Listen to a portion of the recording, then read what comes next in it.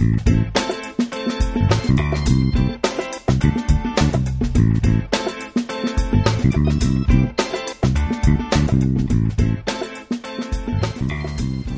everybody, Heather here. Today I thought I would show you the Dotty background that I put on the outside of this image, because I'm assuming you're going to have a question about how to do it when this kit comes into the store.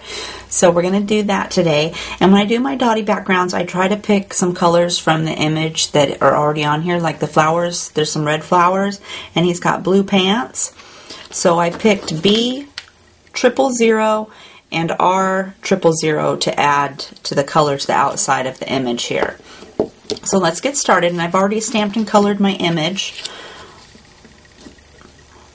right here, and I usually start with the grays first, and so I start with the darkest gray I'm going to use, which is going to be C1. So today I'm going to use C1, C00, B000, and R000, but I'm going to start with C1, and I'm random when I do my little dots. I don't have any specific pattern that I'm going to do, but I try to keep my darker dots closer to my image, and I just quickly go along and go.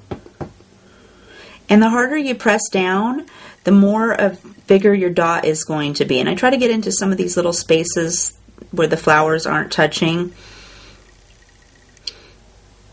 I just randomly dot, dot, dot all the way around.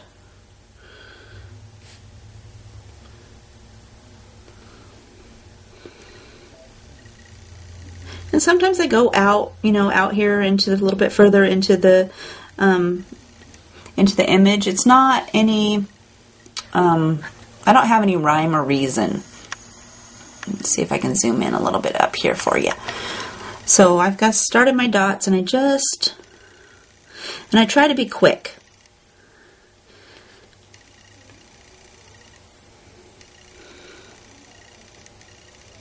Because as soon as the pen touches the paper, it makes a little dot.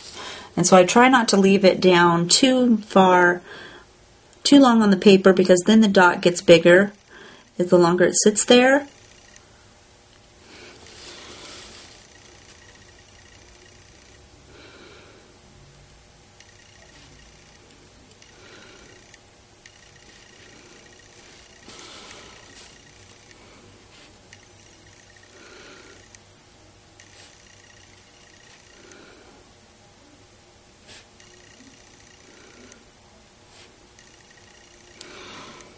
So just like that, and then I'm going to switch to my next C color, which is C00, and I'm just going to do the exact same thing. I'm just going to start making some dots all the way around.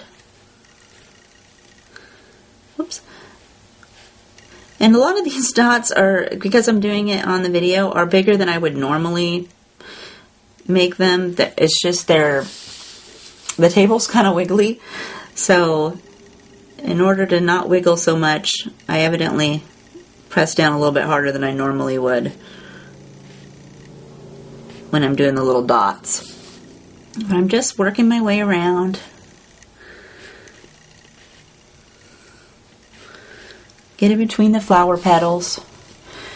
Down here, close to his body. And, occasionally put some out here in the little area out here. And then I go in with any of my next colors, which I'm going to do B000 next. And again, no rhyme or reason. I'm just going to dot them on. And I get some up close, and I get some out here in the outside.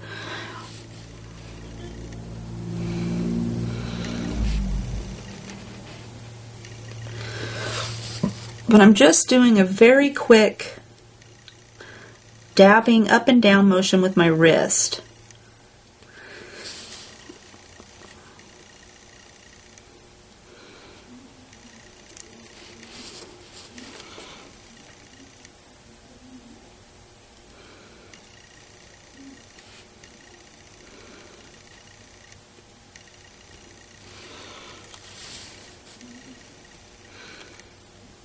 And some of the dots touch other dots. That's okay. The whole idea is for it to be a random background color. It's supposed to be fun. Something different. And I chose to do that one on this one because his the flowers, they have a lot of space in between them, and I wanted to take up a little bit of that space in there. And this one is R000. And again, just randomly put them in there. Make some go out here to the outside too, some up close, and some touching other dots.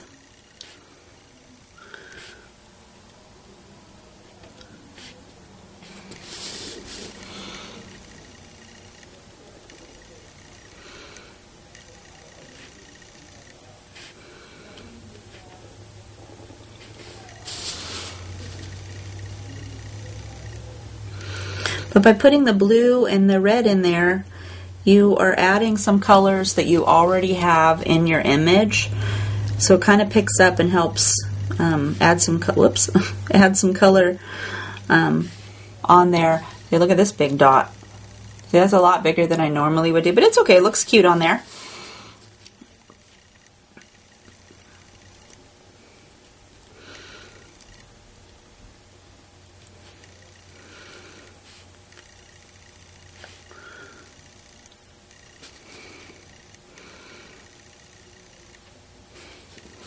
But I just randomly go along and put all the dots and decide kind of the shape of the image as to how far out I'm going to put them on there. So they're out there about, I mean, here's the flowers, and these go out to here on this image. And they just float all the way around the outside. And you could add more or less. You could even add darker colors in there. It's totally up to you. But this is how I do my Dotty background when I'm doing an image. So thanks for stopping by. Have a great day.